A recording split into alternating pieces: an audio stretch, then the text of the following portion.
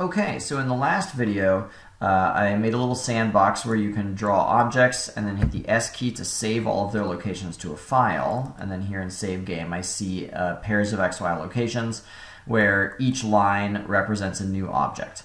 In this video, I'm going to show you how you can read that file and recreate objects that have all of those same coordinates as a way of loading your saved game. So here I am. I've got my array list of point objects at the top called point list. I've got my key released method. S was how I was saving my game. So now here, still inside key released, I'm saying if key equals, that is not a 1, that is an L for load. I want to read the file and create more objects. So let's do this. The first thing I want to do is I want to wipe clean all of the existing points. So I'm going to say pointlist.clear, which just empties the list of all of the pre-existing points. And the reason I'm doing that is because once I read in the points from the file, I'm going to be creating new objects to fill the point list with. So let's do the reading part. Just like I did in my file reading video, I'll make a buffered reader, which I'll call in, based on a new file reader. And then I'm going to be reading savegame.text. Okay.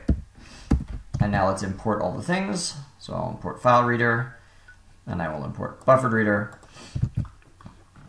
And now I have to handle the exceptions. So I've got my try catch block, and all of the code will be here inside the try catch block.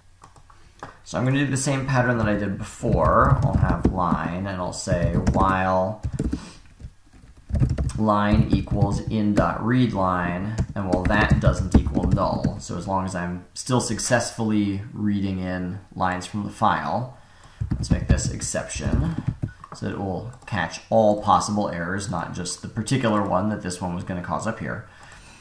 Okay, so I'm reading the lines from the file.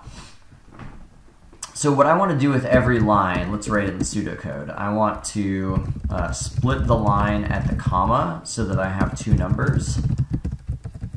But I actually need to interpret them as numbers. So parse them both as numbers, and then I want to create a new object using those numbers. So let's do all of those parts. So splitting the line. I said in my original file reading video you can do this. So I'm going to create a string array called vals, and I'm going to say line.split, and I'm going to split on a comma. What that does, let's open save game. If I have this whole line as a string, what split does is every single time it sees the thing that it's supposed to be splitting on, it will make a new element in this array. So if I have two things separated by a comma, I'll end up with an array of two substrings. This is going to be the first string, and that will be the second string, including the space. If I had three numbers separated by commas, the result of splitting this line on comma would be an array with three elements. Element 1 is the first number, and then this would be the second, and this would be the third. But remember, even though they're numbers, they'll still return as strings.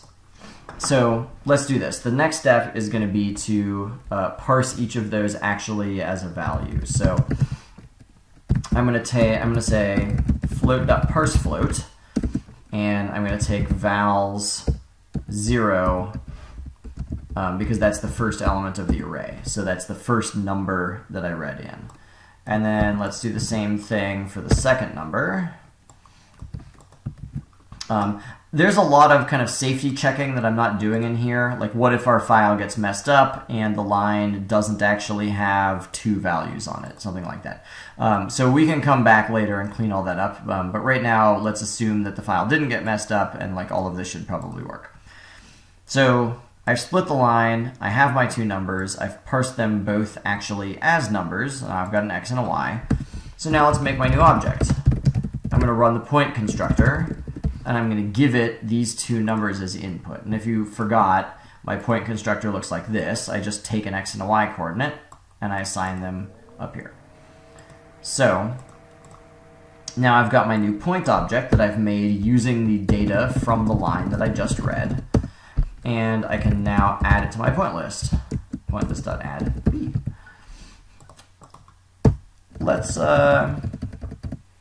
Let's do this. Let's actually not clear the point list until we've successfully opened the file.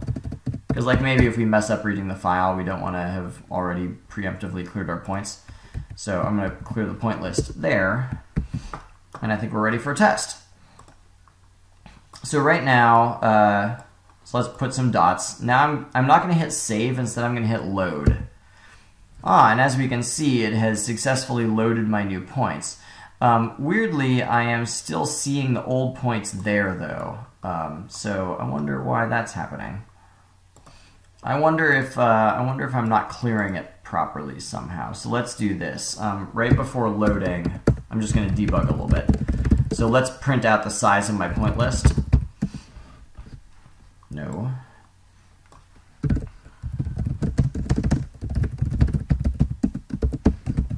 And then I'm going to do the same thing after the loading is complete. Did I close my... I didn't close my buffer reader. That's not what's causing the problem. I'm just noting that. Okay, so cool. So let's try this all again. So there I've got some points. I'm going to hit L. And it says before I've got 20, after I've got 39. And let's add some more, and I'll load again. Interesting. So before I had 70, and after I have 39 again. So it seems like after I always have 39. So maybe this is about the display. Oh, of course it's about the display. So here I am in draw. I'm not wiping the background. So let's wipe the background.